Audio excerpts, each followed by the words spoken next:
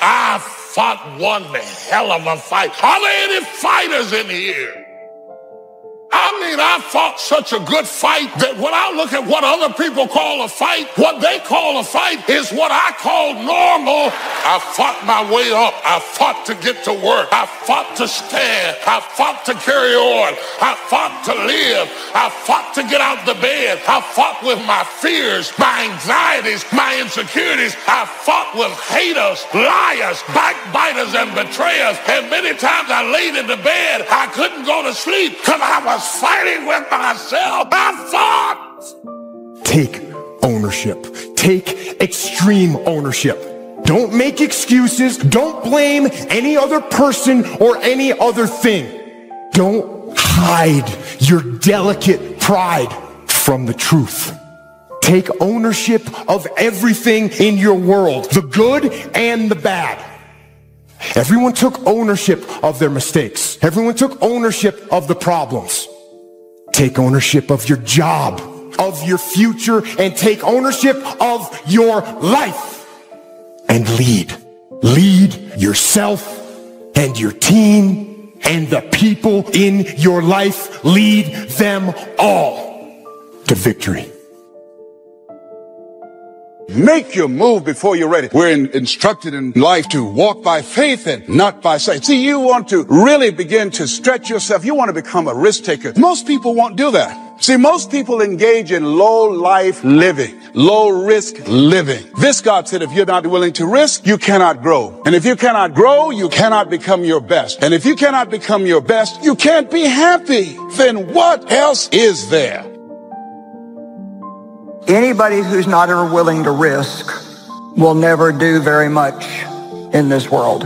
And in all probability, you'll end up being quite bored with your life. A couple things that I said last night that I don't want you to forget is walking by faith is taking step one before you know what step two is. After a few times, you get a little more used to it and it's not quite as scary, but taking a step of faith is stepping out to do something when you don't know how it will be provided for.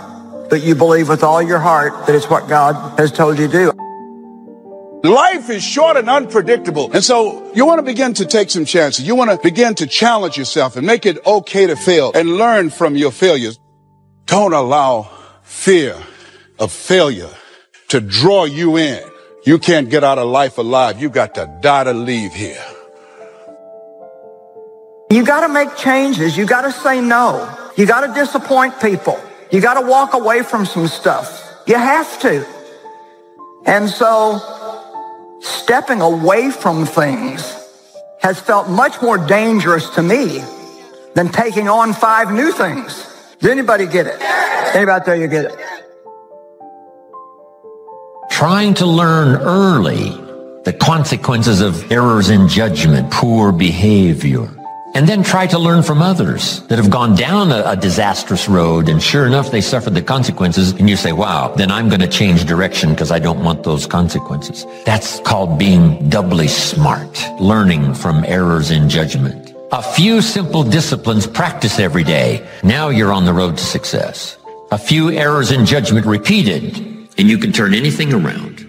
Once you see that you're suffering either early consequences or severe consequences, all you have to do now is shut down that route, pick another destination and start going that way with some easy disciplines that day by day gather momentum, and now one success leads to another, leads to another. Here's what we call that: disciplines. Easy disciplines. All disciplines affect each other. Every discipline affects the rest. Every lack of discipline affects the rest. What's interesting about success is starting a new discipline, a couple of new disciplines, and sure enough, once you've gained just a little bit of success in a couple of new disciplines, it'll inspire you to clean up the rest. It'll inspire you to fine-tune all of your other disciplines. Each lack of discipline affects the rest. Solving problems, going from errors in judgment to easy disciplines that can change it all. And if you start that journey, it doesn't take long for new signs of success to appear. I got such great results that first year that I made these incredible changes, learning extra skills, putting together extra disciplines, working harder on myself and on my job. The early signs of the fact that I was going to arrive at a more positive destination, I was hooked. It didn't take but a few months, less than a year, and I was hooked for life. So when you begin to say, what is it that I want to leave? What contribution that I want to begin to make? What difference do I want to make in life? What is it that I want to do with the rest of the life that I have left? What chances I need to take? What risks do I need to begin to embrace? What fears do I need to step on? What areas of my life am I dead right now? What dreams? You can either live your dreams or live your fears. You have got to get to a point where you say, I'm sick and tired of living like this. There's got to be more. That's when people go out and strike out on their dreams. That's when people get out of relationships where they're dying together rather than growing together. See, you will when you put yourself in that kind of situation. I'm reminded of two frogs that were hopping down the road and they fell into a bottle of milk. And one was hopping up and down for a while and he drowned. He just gave up. But this other frog just kept on kicking. He wouldn't give up. He just kept on kicking. And pretty soon he churned that milk into butter and he walked on out. I ask you to start that same journey. Let your new skills, new disciplines affect all of the rest. You really won't be happy if you don't produce. 6/7 of our life was to be devoted to labor and work, to produce a work of art, to produce a good family, to produce an enterprise. That's the essence of life in its best form. First is to be a producer. What is the reason for the seed and the soil and the sunshine and the rain and the seasons of life and its miracle? What's the reason for all of that? Here it is in a nutshell for your notes. To see what you can do with it. We've got books to read and we've got classes to attend and we've got, things to do and things to learn. And if you put it all together, you can have not only your health, but your fortune. Why not see what you can do with what you've been handed? As basic as seed and soil and sunshine and rain. Here's what all of us have the miracle, and it's almost godlike in its potential. The ability to recreate. Only God can create the sunshine, the rain, the seasons, the miracle of life. But here's what humans can do. Recreate those components into a harvest. By planting the seed, reaping the rewards in the harvest. We call that recreation. To recreate. To take your hours and your energy and your life and a bit of skill and create. Actually recreate a career, a future, possibilities, fortune. Recreate. And that changed my life. It was Oliver Wendell Holmes who said that once a person's mind is expanded with an idea, it can never be satisfied to going back to where it was. So some of you are going to experience a breakthrough. Some of you are going to go back and look at your dreams and brush them off. Whatever goal that you have in mind, I want that to be a goal that will challenge you, something that will make you stretch. It was Osborne who said, unless you attempt to do something beyond that which you've already mastered, you will never grow. What is it that you looked at some point in time and you decided that you couldn't do it? That you talk yourself out of it? Whatever it is, bring it back out there. How are you going to do it? That will come to you in due time. See, you don't get in life what you want, ladies and gentlemen. You get in life what you are, not what you want. And see, the good news is that we can always become more by working to develop ourselves.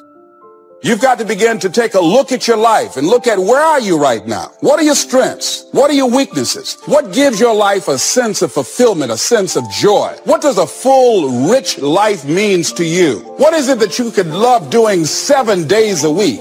Think about that. That takes an incredible psychology. But in that psychology, we bump onto limits, and that's what you got to shift. And if your psychology is solid, then you got to say, where are the skills I'm missing? Because that's equally important. And you won't be happy if you aren't really extending yourself. Because here's really the goal of the human adventure. The full development of all your potential. Why not see how far you can go, how much you can earn, how much you can share, how much you can give? Why not see what all you could be? That's why at my age, I'm still working, traveling the world, doing what I've done for all these years, is to see what else I can become. How much stronger could I become? How much more refined could I be in my working with business partners and all the rest? Why not go for that ultimate challenge on and on? As far as you can, take it as far as you can. Friendship is one of the greatest support systems in the world. Nourish it, protect it, look after it, develop it to the best of your ability. Next is your heritage. Keep your heritage alive. That's what's made America great. is a combination of a variety of heritages from all over the world. People have been coming from all the countries of the world to America, bringing with them their gifts. Gift of business ethics, gift of government, gift of music. Have you ever found yourself stuck in one of life's storms? And no matter how hard you try, no matter what you do, it seems that you can't make any headway. So many times the storms in our life, we didn't prepare for them, we didn't plan for them, we didn't ask for them, we didn't even cause them, they just suddenly happen. I want to talk to us this morning about hidden blessings in the storms of life. Each of us this morning is in either one of three situations. You are either headed towards a storm, or you are just coming out of a storm, or you are in a storm right now. But whatever your situation, God is in control. Storms come suddenly, but God is not surprised. I still believe that things can turn around for me. I still believe that this is not my final position. I still believe that my family can get better. I still believe that if I lose this job, there is another job for me. I still believe that my marriage is not over. Turn to your neighbor and say, you got to keep your hope. Club somebody and say, I believe. Is there anything you believe in that you'll sweat for, that you'll work for, that you'll labor for, that you'll commit yourself to? Is there anything that you love other than yourself? Just because you lost a job, don't stop trusting that God is my provider. Sometimes you have to go through something to really get your insight, to find out who you really are, to find out what you really got, to find out that you're tougher than you thought you were, to find out that you can do more than you thought you could do. Through my eyesight, I connect with that which is around me, not that which is within me.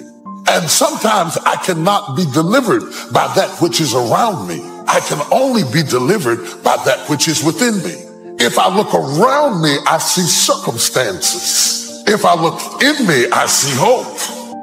So sometimes in order to really get your focus, you have to shut down your eyesight to build up your insight. Shut your eyes to what you see and turn on your insight to what you believe. You can't help victims when you see yourself as a victim. You have to announce your recovery to yourself. You got to command yourself, get up out of this hospital bed and start to moving. Clarity. Because when you get in a storm, you become real clear of what matters and what does not. When you get in a storm, you're not trying to say, oh my God, let me get my Gucci bag. No. When you're in a storm, you get clarity as to what matters. Your priorities come into view when you're in a storm. So if you can't control something and you can't get control of it, you have to at least embrace what you can. There's only so much you can do, and you cannot completely eliminate it. But you can't control it, so why are you going to worry about it? Why are you going to stress about it? If there's something that's completely beyond your control, you've got to detach from it and not let yourself get stressed about it.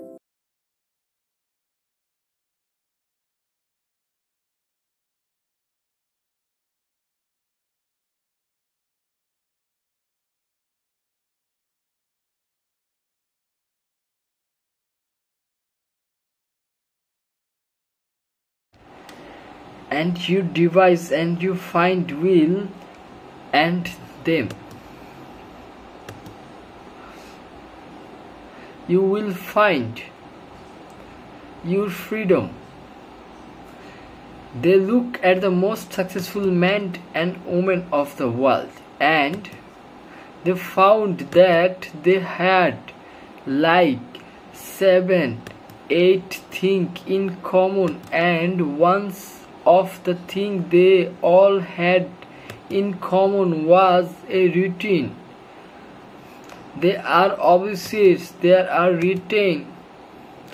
I got up other day like at 3 o'clock in the morning, and I woke up and I was just walking around like I am so tired. I am tired, body said, and you are not tired. I said, would you stay and not tired? He said, because you wake up without an alarm clock. You wake up yourself, and so if you were tired, your body wouldn't let up get. If you were tired, your body would you make you look to sick. And what your motivation?